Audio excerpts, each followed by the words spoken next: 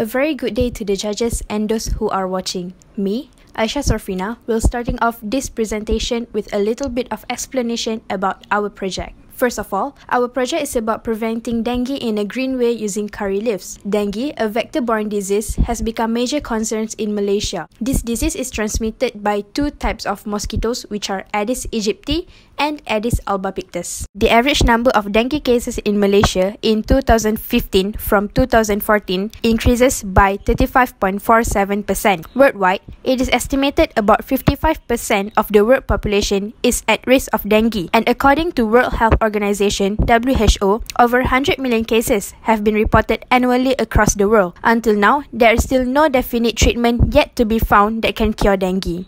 With this increasing trend of dengue, many efforts have been done to get rid of the vectors. One of the easiest and simplest way is to apply larvicide to their breeding places. However, excessive usage of larvicide like dichlorodiphenyltrichloroethane, or in short DDT, have caused pesticide resistance and harmful effect on non-target resistance. While on the other hand, organic products such as abate is globally used as larvicidal. Abate provides a lot of advantages in controlling mosquitoes. However, it cannot be relied on alone due to presence of resistance. The said abate resistant cases have been reported in Brazil.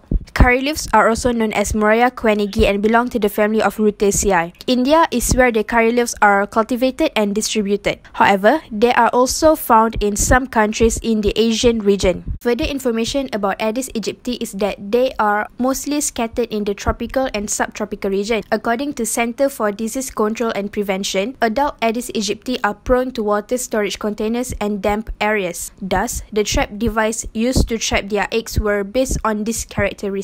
A problem statement utilized in this experiment is how to prevent dengue using a greenway method. The first objectives of this experiment is to screen the phytochemical content of curry leaves essential oil that contains larvicidal properties. Next, to significantly reduce the usage of chemical products, and lastly, to encourage the usage of organic substances. Moving on, let me explain the methodology of this project. Firstly, is the sample preparation. 2 kg of fresh curry leaves were collected from a single tree and prepared for extraction. The oil extraction process was carried out using a steam distillator. All of the mosquito rearing were using the standard protocol lined by the vector unit of a hospital in Malaysia. Initially, the eggs were collected using oviposition trap placed around 400 meter radius from the vector unit. Ovi traps were then collected after 3 days or up to a week left in the field. The eggs then were brought to a lab for rearing and was sorted. A total of 3rd install larvae were used for this experiment. The larvicidal activity of essential oil were assessed using the standard WHO method against Aedes aegypti. The larvae were placed in a holding cup for 1 hour for the larvae to acclimatize until the test was conducted.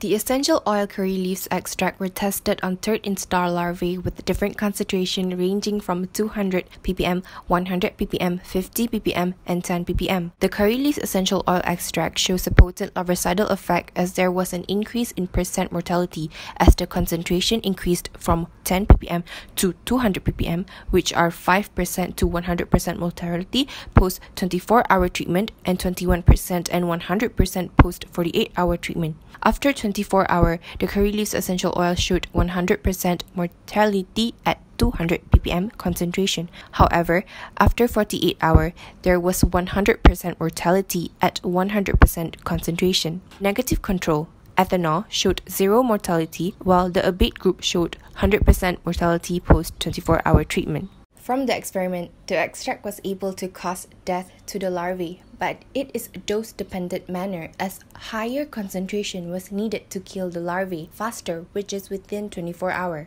We can also conclude that essential oil curry leaves extract exhibited good larvicidal activity against Aedes aegypti. This project has also signified tremendous novelties and advantages, as now a new material from curry leaves has been found as an alternative source for larvicidal.